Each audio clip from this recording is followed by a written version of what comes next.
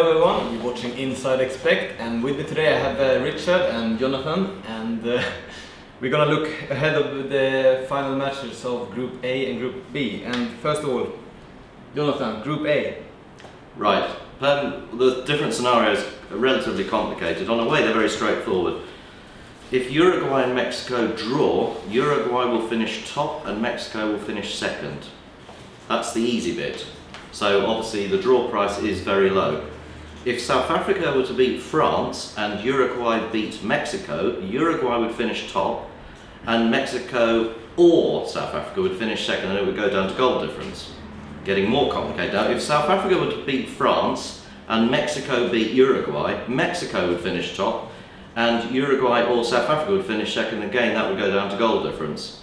If France were to beat South Africa and Mexico were to beat Uruguay, Mexico would finish top and Uruguay or France would finish second, and again that second place would go down to goal difference. If France beat South Africa and Uruguay beat Mexico, Uruguay finish top and Mexico or France will finish second. Again it goes down to goal difference. I am so confused. I'm just going to enjoy these matches. I'm going to hand over to Richie. He's going to tell you what's actually going to happen. I mean, obviously as soon as Mexico were leading against France, the odds just dropped straight away on the Mexico-Uruguay draw. Yeah. Are they going to play out a draw? I mean, if they play out a draw, then Mexico are lumped with, it looks like they're going to be playing Argentina in the next round. Yeah. They don't want that. No. Now, there's not much between these teams, Mexico and Uruguay, and Mexico at the moment, they're about 385. Now, on two even sides, yeah. Okay, if it's the last 20 minutes and they're drawing and something's happening in the France-South Africa game, then they're going to shut up. You know, better safe than sorry. But in the meantime, I think Mexico and Uruguay are going to be going for this. And two insides, 385 on Mexico. They look nice, don't they? Yeah. They look nice against France. Yeah. And also 430 on Uruguay. And 430. I mean, if you back Uruguay or Mexico, yeah, you could not fault it. But I'm going for Mexico here. Vela might be missing. He's got an injury, but Hernandez, the new United guy, he'll step in. Yeah. And I think they've got enough to beat Uruguay. And 385 looks a nice price. France, South Africa, I mean, it's disarray there. Yeah. You know, they walked out of training. And South Africa obviously still playing for pride, aren't they? They do. I don't know how it will affect France, whether the team come together, you know, forget about the management, us boys are going to go out and do it. Very tough game to call. Yeah. Very tough.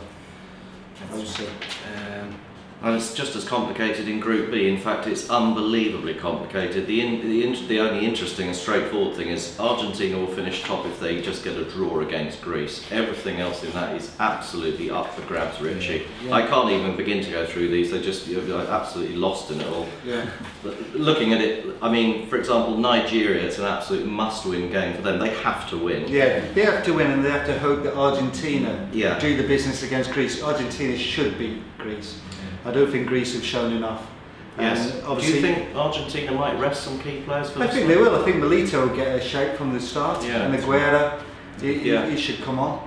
But of course the Greeks will have to play a little bit more attractive and go up front. I mean, but the interesting thing, a draw and Greece could qualify. Yes, yes. If Greece win, they could still go out. Yep. Depending on the other game. So, you know, they're going to take easy and make in the Nigeria-South Korea game, will the Koreans go for a draw and just hope that Argentina beat Greece? Because that again is a possibility. They would go through with that scenario. But I don't think it's in the South Korean style. I mean, when you saw them against Greece, very attacking team, look very attractive. Yeah. And I don't think it's their style to sit back. And I don't think, you know, at this stage, you don't want to be taking any risks. Yeah. I think they'll go for it. But also Nigeria will go for it. Nigeria will 1-0 win and Argentina win. Then Nigeria sneak in via the back door.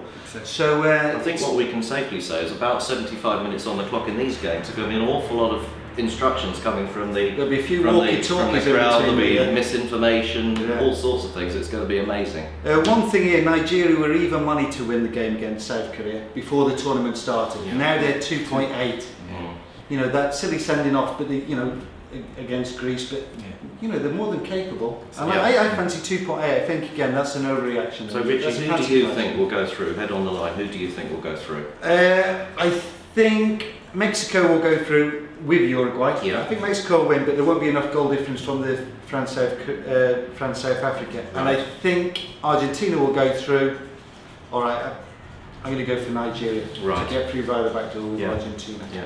Well, 2-8 on Nigeria to beat South Korea and 163 on Argentina to beat Greece. That's the Yeah, odds and 163. There'll be some takers on that, won't there?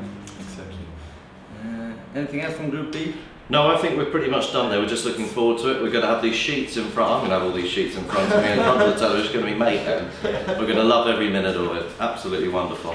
That's it for us from at Inside Expekt. Yep. Yeah. Cheers. Thank you. Cheers, mate. Bye.